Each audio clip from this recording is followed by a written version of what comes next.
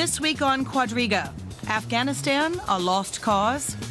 Germany's Bundeswehr troops are pulling out of the northern Afghan province of Kunduz. Almost all NATO forces are due to leave Afghanistan by the end of 2014. The Afghan army will have the responsibility of dealing with the Taliban insurgency on its own. The government will have to maintain the gains made in development and human rights since 2001. But there is a huge question mark over whether it will be able to do that. The government of President Hamid Karzai is widely perceived as corrupt. Its army is weak. Are foreign troops leaving too soon? What's next for the country? Peace or more war? Your host this week, Ali Aslan. Hello and welcome to Quadriga. Afghanistan's football and cricket teams are producing extraordinarily positive results. But unfortunately, the same cannot be said of the political situation in the country, which still remains very much fragile. So the question is, with the international mission set to end by the end of 2014, where is the country headed? And that is exactly what we will ask and discuss on today's show, together with three experts who've been following events in Afghanistan very closely. Welcome to Malaiz Chopan-Daud, who is a political analyst from Afghanistan based in Berlin. He's also the founder of the Afghan Youth Foundation for Unity and served previously as the Chief of Staff of the Transition Coordination Commission in Afghanistan. Reid is the bureau chief for the Associated Press in Germany. Previously, he was based in Kabul, where he served as the AP's news director for Afghanistan and Pakistan. And Karin Schädler is a freelance journalist with a focus on Afghanistan, a country she has visited several times. She also serves as the regional coordinator for Afghanistan at the Deutsche Welle Academy, where she's organizing media development projects in Afghanistan. Welcome to the show, Malaiz Chopan-Daud. Now, the U.S. troops are set to leave by the end of 2014. That is at least what President Obama has promised and pledged to the American people. Is that a move too early, too soon? Well, first of all, we have to be clear. These are combat troops we are talking about.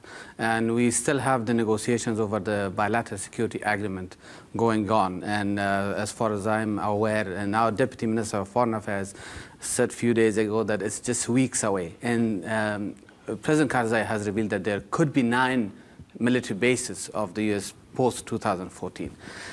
On the question whether or not it's too early, I had my doubts 2 years ago when I used to work for the Transition Coordination Commission.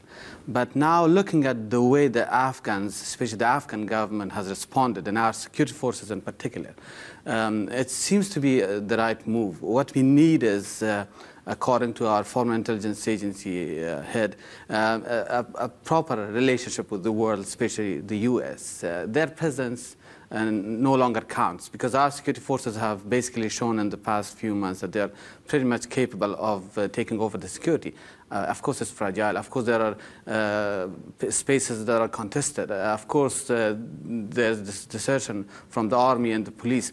But still, the progress has been remarkable, given the fact that the focus on our security forces only happened in 2008, 2009. Reid, Malaiz Chopan-Daud says the withdrawal is the right move. Would you agree? I think the withdrawal is the obvious move at this point. First of all, I don't think you ever get to a situation where the time to leave is right. That's just not going to happen. It's like a lot of things in life. You know, you hear, in 30, 40 years ago, people used to say in the United States, the time's not right for racial integration. Well, it happened. They adapted. Politically, there's no support in the United States for maintaining this mission in Afghanistan. It's going to be hard enough to keep 7,000 to 8,000 American troops there anyway. And so I think at this point, it's a situation where all sides have done all that they reasonably can do to prepare for this move, and now it's just basically up to the Afghans. I might point out that there are lessons that should be taken from the Soviet experience in Afghanistan, and one of those is withdrawal doesn't necessarily have to mean abandonment. I mean, I think what sank Najibullah's government as much as anything was the collapse of the Soviet Union. And lack of funding. And the lack of funding. You know, their army was doing respectable in the field. But if withdrawal does not mean abandonment, then there is a chance that this will succeed. Karin Schädler, you just returned from Afghanistan. You spent some time there. What is the mood on the ground? When you talk to the average Afghan people on the street, what is the mood these days? Yeah, I think it is actually quite interesting, because I think what you said, that there is not enough support in our countries to continue this mission, is basically because people here really don't know what Afghans think about it and how thankful they are for what development workers have done, and also how the military has supported them. So what I have seen during my visits there is that people, especially in the north, are very, very thankful. Always mention prestige objects like infrastructural help with the new airport, with a new teacher learning center that hasn't existed before. And also just obvious things like bridges, streets, and so. So I think people see that, and they also see the little things that we do and that little development organizations do. And yeah, and it's always surprising to people here. It is very surprising. They always say, yeah, they are thankful, really? I didn't think so, because of course the images they get from Afghanistan are quite different, and they cannot really interpret them well. But aside from being thankful, is there also a sense of anxiety with the date of 2014, with the withdrawal looming? Well, I've seen both. I've seen anxiety on the one hand, that people are afraid what might happen, a lot afraid, especially those who have helped us a lot, who have said things in the last years that might not be very popular in the next time, if there is a transition in power. But on the other hand, I've also seen people who said, yeah, we are kind of ready to take more responsibility now, and we have to do that also. So there is also this sense of people that it's their job and we can't all be there forever. But I think that is just true for some of the things we're doing there. But of course, in many, many fields, they still need help, and I'm really hoping that the civil help we are giving to Afghanistan will continue to be there and for a long time, not only short-time projects that will not be sustainable. Malaiz Chopan-Daud, the Afghan people are ready to take on more responsibility, says Karin Schädler, and indeed they will have to. The Afghan army, for instance, is already in charge of security control of the country. Do you think they're up for the task? Well, I pretty much think so. As Robert said before, like our army in the past, when they were capable of basically continuing to save the state, and only the funding was cut off from the Soviet Union, then the collapse happened. It's still the case. I mean, we need around about $4 billion a year for our military support, and if that keeps trickling in, I think the army and the police are pretty much capable of defeating I mean, they can create a long haul, you know, they can create a deadlock for a long time, and that will basically wear out the insurgency and the terrorists. Because there are encouraging signs. Right now, they're conducting an operation in Azra district of Logar, and it went pretty well, you know. But of course, there are lots of issues too, so you cannot ignore them. Lots of issues, which we will discuss, of course, on today's show. Robert, Reid, there is a question some people are wondering, namely, if the average Afghan is better off now than he or she was before 2001, before the ISAF mission started to Afghanistan. You've been to Afghanistan many times. You've lived there. You covered Afghanistan extensively. What is your sense? I think they're better off than they were in the Taliban times. I think they're better off in the urban areas than they were during the Civil War, certainly. I think, but I think, you know, the problem with talking about Afghanistan is we use this word Afghanistan. There are many Afghanistans. And there, you know, and public perceptions and situations can vary dramatically from, you know, from place to place. If you ask, you know, a middle-class Afghan in Kabul, is he worried about the troops leaving? And he's frank, he'll probably tell you yes. If you talk to some guy in Panjwai, he's probably happy that they're leaving. You know, it just, it varies quite a bit. And I think this is part of the challenge in Afghanistan, you know, to bring this disparate country, you know, together into some sort of cohesive unit. And I think it's going to take a lot of it's going to challenge the statecraft of a lot of Afghan leaders in the coming years. And Karin Schädler, Robert Reid has just exemplified the intricacies and the complexities of this country called Afghanistan. Do we in the so-called West properly understand the country even 12 years after the mission started? You've been there many times. Do you think we have a good grasp of the country and its complex setup? Well, in general, I would say we don't, because, of course, what we hear from Afghanistan is very, very limited. And one example for me is the working women in Afghanistan, where I have seen women who are, of course, also worried that we're leaving, because they are now in a much better situation than they used to be. Yeah, but that are women that are not perceived here at all. So, and also, you know, that we look a lot about how things look. For example, that the burqa has not gone away, so you still see all those pictures with women wearing the burqa. But when you look a little bit more on the details, you see women just maybe pulling it over a while, or not wearing it in the car, or things like that. That are little things, but you see that there is a sense of a little bit more liberty. And I think that's also important, you know, not only the big achievements, but the little things where people feel they can dress a bit more freely. For example, also women in the north who only wear a scarf and only until here, you know, like we know it from India. Yeah, so that's positive things I see, and I think we shouldn't forget about those developments as well. As an Afghan living in Berlin, Malaiz Chopan-Daud, do you think we in the West have a superficial perception of your country, of Afghanistan?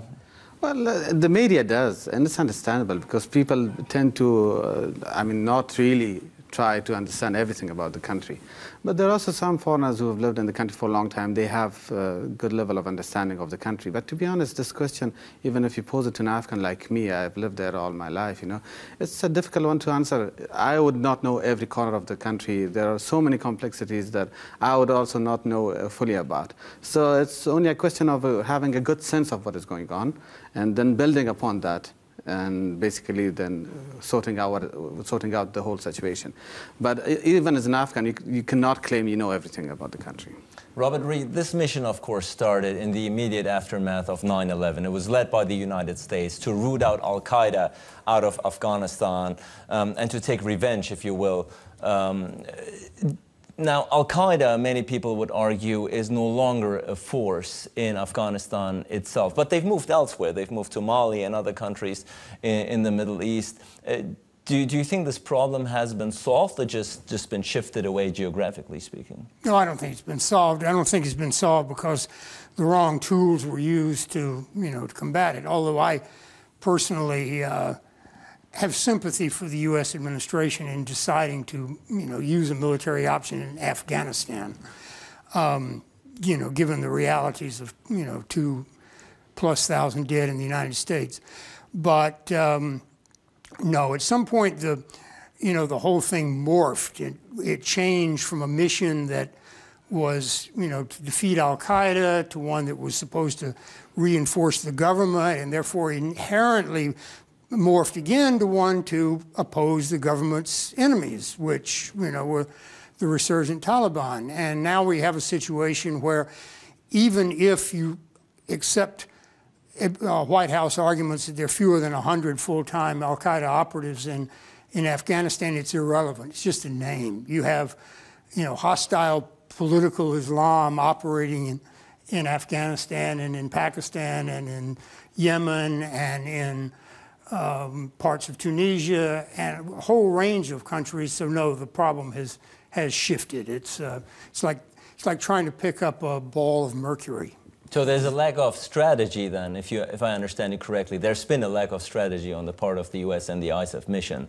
Yeah, I think the ISAF mission was to do a particular job, and they did it. But I think broadly speaking, the Americans have had trouble in coming up with a strategy to deal with Al-Qaeda as an idea and as a political movement that transcends national borders. I don't think that's a secret. Isn't it also because Al-Qaeda itself has transformed so much? So strategizing against a force that has been modifying itself is not easy. Yeah, that's true. I mean, it's like, treating a disease that, morphs, becomes resistant to vaccines. Although I think in a way, part of this is I don't know whether Part of it might be that we never have fully understood what Al-Qaeda was, even in 1996. You know, and I hear people talk about, oh, well, Al-Qaeda's changed. I mean, the very word, you know, it means the base. You know, I like to think of old Al-Qaeda in a way like an investment bank where people came up with ideas, be they ideas in the Hamburg cell to go, you know, to launch an air attack in the United States or something else like this. And they went to Al-Qaeda to, you know, like an entrepreneur does to a bank. I have an idea. I need your support. They got the support. That's quite different from a highly structured Western-style party that conceives ideas and projects and sees them through. And I don't think this difference has ever been fully grasped and appreciated. So therefore... It actually has been. I mean, I'm sorry I'm cutting off here, because General McChrystal, the former commander of ISAF, he has done, after he retired, he did an article where he basically said that we were fighting against a network.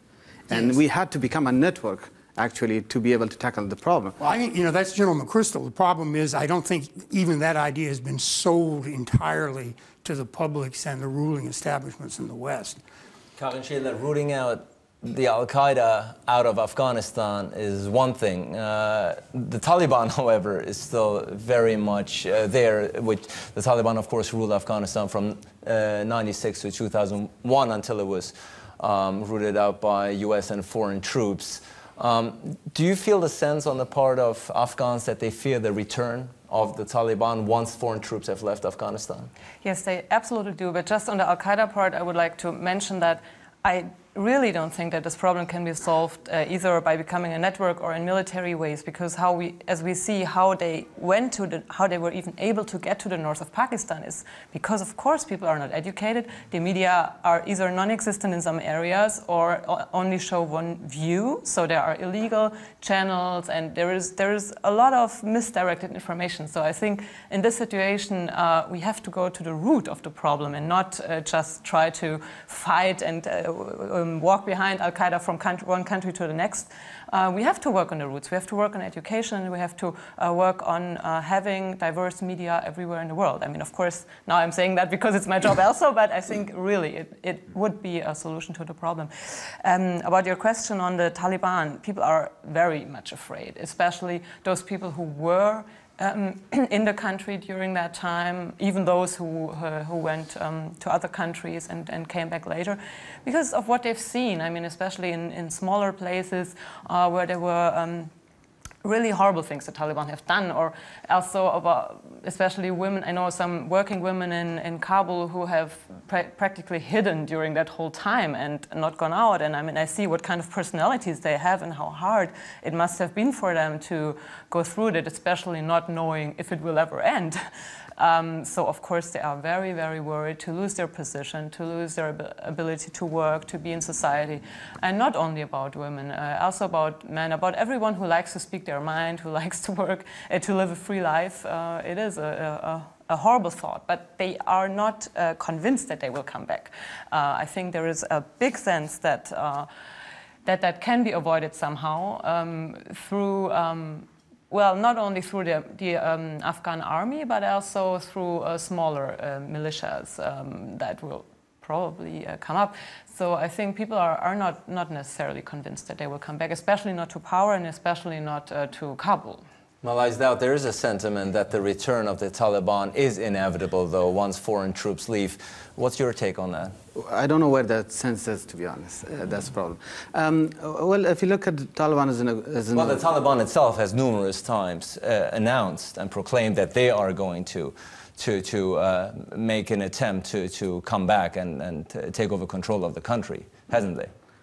Yeah, but they've also engaged in the political process, and they've also pronounced publicly that we cannot assume that we'll be back in power as forcefully as in the past. We cannot assume that we'll have the authority we had and the writ of the state that they created. And they've also publicly there have been cracks within the Taliban movement. You know, as an organization now, there are people who are saying it cannot continue the way we have done it. We have to basically come around with other groups in the country and become part of the polity. You know, they've said that, and they're on record. So I don't see them as returning as a force and basically sweeping across the country and then creating their own emirate. That's not going to happen. They will have to talk to the Afghan government, and the Afghan state is in a much better position than it was previously. The democratic space that has been created as the freedom of speech, the media is booming, you know. So there is a very close scrutiny of what is going on. And it's, the other thing that maybe goes, it slips under the door, and there are so many things that happen. The leadership in the country now, the political leadership, the elite, it's a different situation for them, and they don't want to lose the prestige that they've had for the past 12 years, so they will fight on. So what are you saying? There's a new Taliban now, Taliban 2.0, if you will, a more softer, more lenient Taliban? No, there are different groups within Taliban. There are field commanders who are very radical, who are saying we're going to continue to fight, but there are also Taliban who are politically savvy, and they know that it's not going to last long. The point is Pakistan going to be cooperating? Because Pakistan is the key to the Afghan issue. Because Taliban, to be honest, I mean, I would claim this with some emphasis that Taliban would collapse within 3 months once Pakistan stopped supporting it. And the Pakistanis are not going to do that. Because we know that the Taliban have, and Al-Qaeda itself, it has basically captured the Pakistani state, you know. The Pakistani state is a hostage to them. There's a Pakistani journalist, Ahmad Shahzad, who was killed by ISI in 2008, I guess. He did a brilliant report on this, how the Al-Qaeda members were arrested from within the Pakistani army, and how Al-Qaeda knew every location they were moved to. And finally, basically, they attacked one of the biggest bases in Pakistan, Mehran base, and they knew how to get in, how to get out. So it's the whole machinery of Pakistan that is behind Taliban. Would you agree, Robert Reid, the solution to the Taliban phenomenon and problem lies not in Afghanistan itself, but in Pakistan? Basically, yes. I mean, I think, you know, I was thinking when I was listening to my colleagues discuss this, there are a couple of things that are different the last time, you know, than were the last time the Taliban, you know, came into power. One, a lot of people in the urban areas welcomed the Taliban before because they were so fed up with the civil war, the constant threats to life and limb, being robbed at checkpoints, you know, everything that went on with life in a country that had descended into chaos and civil war. The Taliban was seen as, you know, as people who, you know, would restore some semblance of order and deal with people on a decent level. That illusion will be, you know, not be around this time. The other thing is Pakistan, and it'll be interesting to see how the Pakistanis play this, because one thing that's different for Pakistan before is Pakistan now faces a jihadi threat that they did not face in the past. You know, ever since the you know, the attack on the, you know, in the Red Mosque in Islamabad in 2007, there is an element, you know, in the jihadi movement in Pakistan that has declared war on the Pakistani state.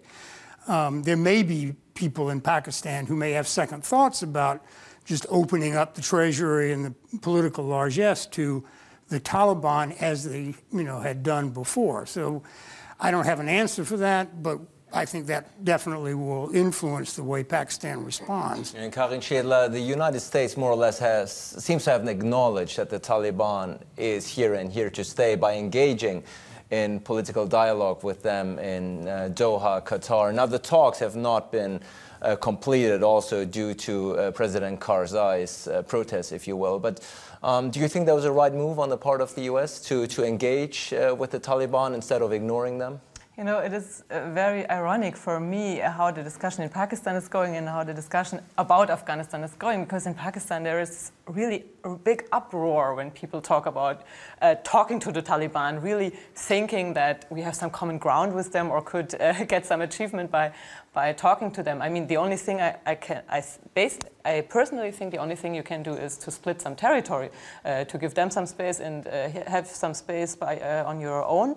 But to politically find some common ground with them where you could agree on some common rules or common understanding, I think that, in my personal opinion, it is an illusion. But on the other hand, I see, of course, how some political leaders think that we have to include them because they are a big force. And until they are in the system, there has to be some exchange of information, of course. But to really include them, I think, is frightening people as much as, well, not maybe as much, but also very much than as coming them to power, I think.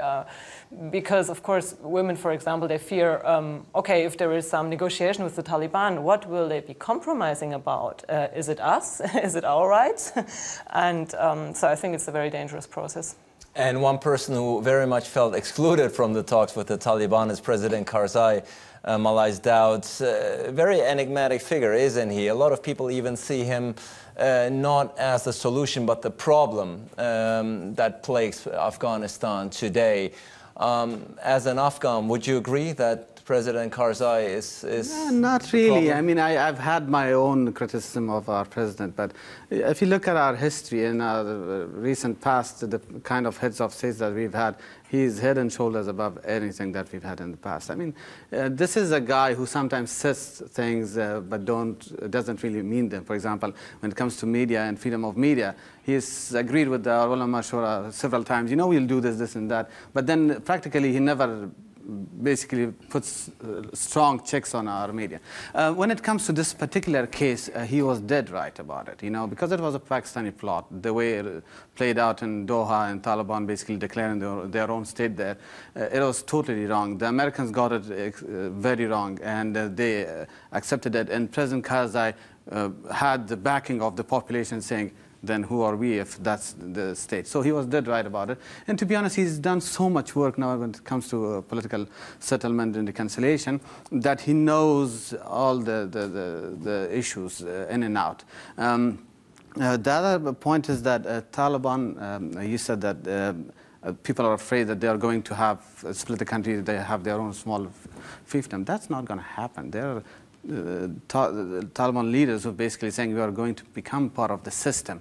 Like girls' education is something that every Taliban member says, yeah, that's something we have to agree to. We cannot continue like that. And there's so many former Taliban members, their ex-foreign minister, their ambassador in Pakistan, they now sit in Kabul and Kandahar. You know, they're part of the political process. They run for parliament. So if you look at the Taliban, you know, they're, as I said, they're pragmatic politicians. And as soon as they see a shot, they can have a shot at power, they'll just go for it. And it's not just the Taliban that is perceived as pragmatic, but also President Karzai, who, whether or not you believe he was a problem or a solution, will end his term by next year because the elections are coming up in Afghanistan in April. And let's have a quick look at the challengers who stand for election. Dozens of candidates took part in the last presidential election. The number in next year's vote is expected to be less. Former Afghan Foreign Minister Abdullah has put himself forward. He ran in the 2009 election and lost to President Karzai. The present Foreign Minister, Salmai Rasul, is also considered a next possible president. Rasul is not openly committed to any of the major political coalitions in Afghanistan. Observers say Abdul Rasul Sayyaf also has good chances of becoming president. He fought the Russians in the 1980s and has close links to Islamist groups. The last presidential elections were marred by allegations of fraud. The question now is whether they'll be more transparent and fair this time. Well, Malaiz Chopan-Daud, you just saw who's running for election to succeed President Karzai. Anyone you like? It's not about my liking, I guess. Well, you're an Afghan, so at the end of the day, it is a matter of whether you like one of them or not. Do you think one of them can lead Afghanistan into a more hopeful future? Well, it's hopeful because there are so many checks and balances in place now. So they cannot have just a free ride, basically. That's the good point about it. Of course, I'm happy there's a coalition between the very forces that fought in our urban centers in early 1990s. Abdullah was running mate is from Hizb Islami, and the second one is from the Wahadat Islami. Basically, these were the parties fighting each other. Now they're running on the same ticket. So that's a very positive move. I don't have a particular distaste for any of them, and it's not about particular liking. But I guess the continuity will be there. They've all been saying the same thing. We'd like the continuity to be there, but we would reform slowly. So that's important. Robert Reid, does it even matter who's going to become president of Afghanistan? Because as you've pointed out, the complexities of the country with warlords perhaps wielding more influence than any president could ever do, any tribal leader yielding more influence than any president could possibly ever do. Yeah, but I don't think that means the position is irrelevant. You know, for one thing, someone who has the ability or the wherewithal to negotiate these various modus vivendi, you know, with regional leaders. And also, I think, you know, what they may need, in the short term anyway, is basically a president who can talk to the foreign community. They're really going to need that, you know. I mean, as I've said before, you know, what caused the collapse of Najibullah's government after the Soviets withdrew as much as anything was the collapse of the Soviet Union and the support that they provided. You know, nationalist feelings aside, Afghanistan really needs the West in the coming years, and they need a president who can talk to Westerners. Karzai's problem, Karzai can talk at one level to Westerners, but as my colleague said, he's got a tendency to flare off at the mouth. You know, if you know him, if you know anything about him, you know that this is just talk. I'm going to join the Taliban if the Americans do this or that. No one takes that seriously, but it makes a big impact outside the country. People don't get the joke outside the country. And, you know, they need a president who, you know, can sell himself to the major donor countries while at the same time, you know, maintaining enough of a sense of authority in Afghanistan that he just doesn't look like a foreign puppet. Karin Schädler, barring unforeseen events, the election is supposed to take place next April. Is this something that the people on the streets are talking about? Is this something that is already riling up the interest of the average Afghan on the street? Well, in my observation, not so much, but of course with the people I'm talking to, mostly journalists and intellectuals, they are talking about it already a lot. And I think that the sense that the next president should be someone who is staying calm in critical situations is the most basic one, because well, you mentioned something, and also I think with as fragile as the whole region is, and there are some also little fights with Pakistan about little areas. So I think it is very important that, especially when one country comes on with a strong rhetoric, that you don't shoot back with harsh words immediately. And I think that is most important also for people, someone they can, yeah, they can have some, they think that will stay calm in critical situations. I think that is most basic. Yeah, and I think, of course, they need someone who is a diplomat as well, as you mentioned, with all the provinces, with powerful people in there, powerful political leaders who also are demanding their, well, they are part of the of the cake. I think yeah, you really have to be able to balance that power somehow. And the Taliban, Malaiz Chopan-Daud, have already said they will not participate in this election in April. What do you make of this? Does it matter? Do you think that the democratic process is weakened as a result? It doesn't matter when it comes to the process and the long-term achievement the country is going to have. Of course, it does matter when they bar people from going to polls. You know, the security may not be as good as if Taliban had cooperated. But there's a lot of irony also in this country. Like the Taliban members actively collect registration cards for different candidates right now, in exchange for money sometimes, in exchange for loyalty and stuff like that. So it's not that black and white. There's a lot of gray area there. And I'm sure some of the former Taliban members are going to run for because we also have the elections for our provincial councils. So they're going to run for those. They would also back particular candidates for the presidency because they also have a lot of tribal affiliations with some of the people, because it's not only a war of two ideologies, the Islamists against the basically democratic forces. It's also a war of different tribes with each other who are jockeying for power, and that will all be played out in this election. Robert Reid, all of you today on today's show have more or less evaluated the ISAF mission and the foreign troops present in Afghanistan as a positive thing, looking back. If we evaluate the 12 years, all of you more or less have said it was, with all the shortcomings involved, a good thing. But if you had to really boil it down to the more concrete facts, what has this mission accomplished 12 years after? Well, I think it has given it has given Afghanistan a structure. It has had limited security success in different parts of the country to allow the development of institutions. It has provided a degree of hope to particularly the urban populations, to women, to other groups that felt disenfranchised under the Taliban. And, you know, it gave a chance. I think, you know, again, it's no secret, it's no great insight. It was an under-resourced mission. The Americans, there was division within the United States government about whether even to have a mission in Afghanistan, you know, just in the, you know, the thing and leave. There was drama about whether ISAF would only be limited to Kabul, if you remember, or, you know, expanded outside the country. You know, it was the stepchild of the Bush administration. And it never really, by the time attention and focus and resources were made available, the political support was gone. And Karin Schädler, then on the opposite side, what do people in Afghanistan criticize about the mission when you talk about them? What is it that they say, no, at the end of the day, after 12 years, we're not satisfied because?